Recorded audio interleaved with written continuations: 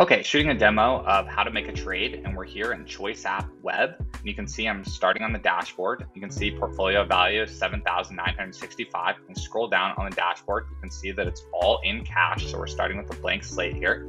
So what you want to do to make a trade is you want to go to the trade tab, and you can see your trade watch list. So you want to hover over the asset that you want to make a trade on. We're going to choose Bitcoin. We're going to go trade now. Pulls up the trading portal.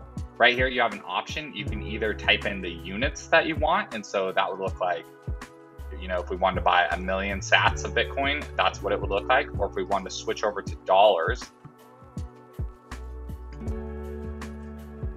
and then buy $100 of Bitcoin, that's what it would look like. So let's do it in sats. We're going to do 0.01. Buy, and then here you have a choice between a market order and a limit order. Market is when you just take the price as it is, whatever the price of the the asset is, or a limit is where you choose your own price. We're just going to take the market, what it is right now. You can see the fee. We're going to confirm the trade. And there, you get the confetti and you bought 1 million sats of Bitcoin.